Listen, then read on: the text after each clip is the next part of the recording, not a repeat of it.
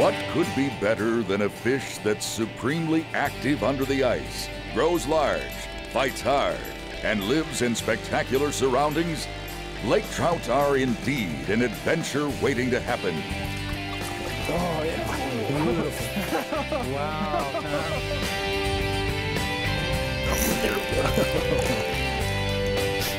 Yeah, the trout, I'm not sure. Gotta be, it's up high. Huh.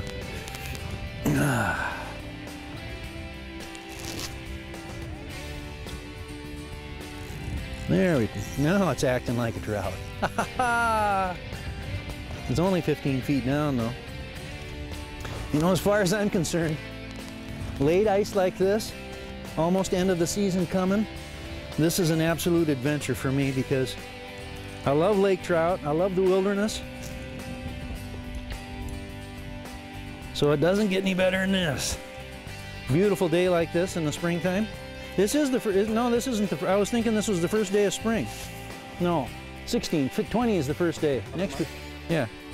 I don't know, to be honest. Well, this is 17, so this is St. Patrick's Day. Yes. That's what it is. We got it right now. We got a green lake trout. And I was just talking about this probably being, a, you know, the ice is going to go out early this year, so this is the last time I'm going to get fish for lake trout. Big adventure. It won't be until next year that we get to do this again. Fish hit that tube jig? Yeah, that's just a real long-standing tradition. We've been fishing those for about 20 years, and they work pretty much every place. And how deep was he dug? 10 feet down, you know, 10 feet down over 70 here. We can't start there. Oh, He yeah. is in the hole. That's a nice fish. That's a nice fish, Douglas. Oh, that is a big fish, man.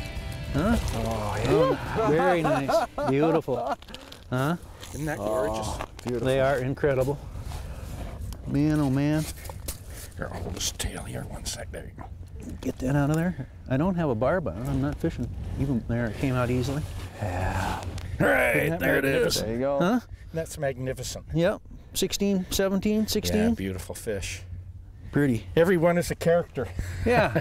And so many of them have the fin Yes. problem like that here. But, well, let's put her back, I guess. Pretty fish. Isn't that gorgeous? Oh, And they look at have, you know, we were here 2 months ago and caught some fish, but they put on some weight. that. Yes. Uh-huh. That was nice. Yeah, and Tom, you don't get to lake trout fish too often, do you? No, I don't. We've got just a few lakes there in southern Wisconsin with a lake trout population, but generally they don't get this big, so this is a pretty exciting opportunity. Yeah, this is great territory. And how many lakes, like in Sunset Country, which we're fishing out of Kenora, but you know, even in a 100-mile radius. You know, we actually have the largest concentration of lake trout lakes in the world here. I believe we have two-thirds of the world's lake trout lakes.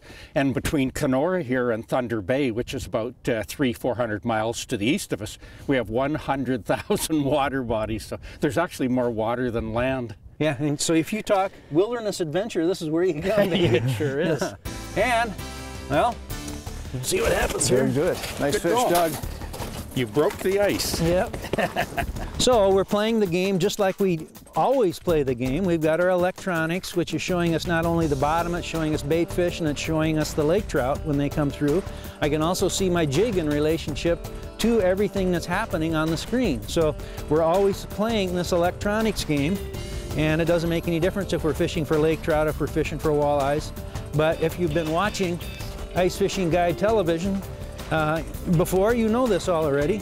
But this is how we play the game, whether we're in the wilderness or whether on a lake close to home. So, and this tube jig has been phenomenal just about every place that we have fished.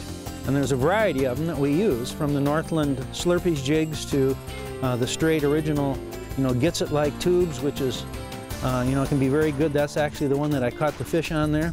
Just typically a 1/4 ounce head, a jig head inserted in the tube, or maybe as big as a 3/8 ounce head.